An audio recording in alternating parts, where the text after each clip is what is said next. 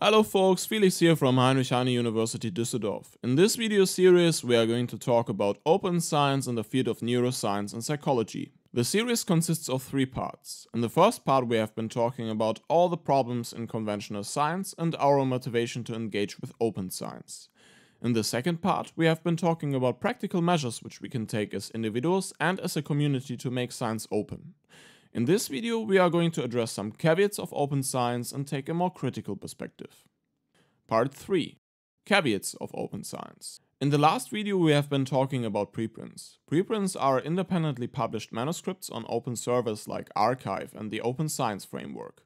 Preprints are typically not peer-reviewed but can be cited in other preprints and papers, and they are usually searchable on Google Scholar.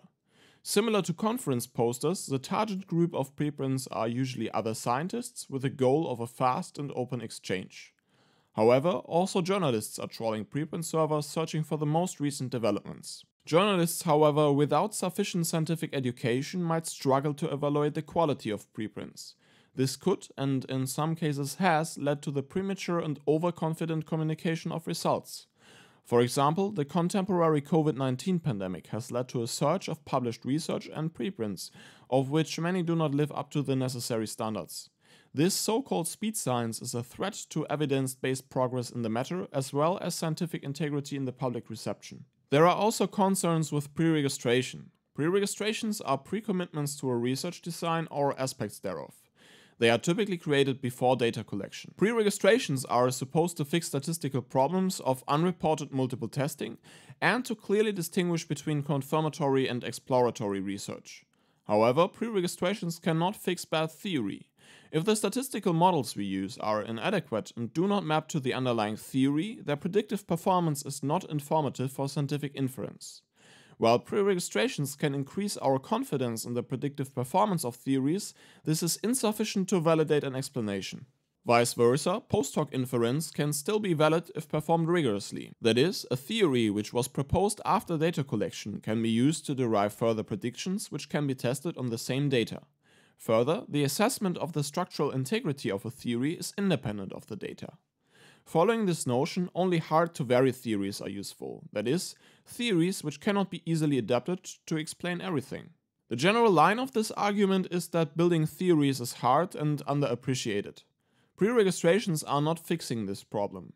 It should be noted though that this does not take away from the increased transparency in research created by preregistrations. It should be relatively unsurprising that there are also concerns with publicly sharing data. The most intuitive concern here is data protection. For example, using state-of-the-art face recognition software, it is possible to re-identify people from their cranial MRI data. Further, parts of the research community are concerned that open data sharing might lead to a disconnection of laboratory scientists who collect the data and external analysts.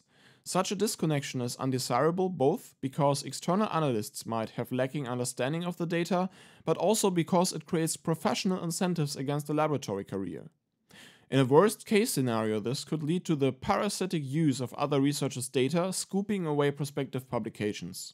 However, both of these problems can be fixed by promoting cooperation and collaboration instead of competition. A team of specialists is usually more productive than generalists trying to balance data collection and precise measurement with advanced analysis strategies. More than to sharing data per se, the previously outlined problems seem to be rather related to fair credit attribution among research teams. As public attention to the replication crisis increased, so did reactions to failed replication attempts of famous studies. A popular interpretation is that if a particular result cannot be replicated, that the underlying theory must be wrong. This is, however, usually a too far-fetched interpretation. To test theories and test their assumptions, we must make them accessible to experiments. Theoretical constructs must be translated into concrete measures. Besides central assumptions of a theory, this usually requires us to make additional auxiliary assumptions. For example, when conducting an experiment, we might assume negligence of experimenter and daytime effects, or irrelevance of the resolution of the computer screen on which we present stimuli. Even under lab conditions, it is hardly ever possible to control for all of these implicit assumptions, which necessarily leads to variability in measurements and potentially also in replicability.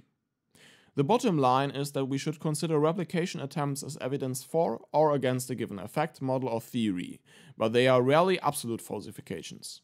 Another aspect to consider is that replicability is a low standard for research. Even if a given result replicates under very specific conditions, this is rarely the answer to the question which we are really interested in. Does this result also generalize to other conditions, perhaps outside the laboratory? Large resources are being spent on the replication of small effects in artificial paradigms. Is this even worthwhile, or should we not spend our resources otherwise? Open science should not only be transparent, but also accessible. Accessibility, however, has recently been called into question. While I do not want to dive too deeply into this debate, there are some general takeaways which I think most people in open science will agree to. Open science should be inclusive, not an elitist insider culture. Rather than calling out violations of open science, we should strive for communication and get as many people on board as possible. Especially for early career researchers, it is usually not the will missing to engage in open science, but the possibilities as well as the support and information. To solve this problem, we should rather promote constructive approaches like free technical skills trainings. In summary, open science is a great development in research. However, as with everything, there are some caveats to consider. Preprints accelerate scientific communication, but might also circulate low-quality output. Preregistrations, while contributing to scientific transparency, are no magic cure for all problems in scientific inference. When sharing data, we must be careful to respect data protection and ethical standards. The replication crisis is a severe problem, but it might be dwarfed by concerns of generalizability. Lastly, open science must also strive to be an open community. If you look for further information on open science, please consider the addresses shown on the screen. What are your thoughts on the caveats of open science? How can we deal with them? Do you have any further concerns which I did not mention in the video? Please let me know in the comments. At this point, I'd like to thank the great open science community on Twitter to provide me with helpful pointers and resources. Thanks for watching and see you soon.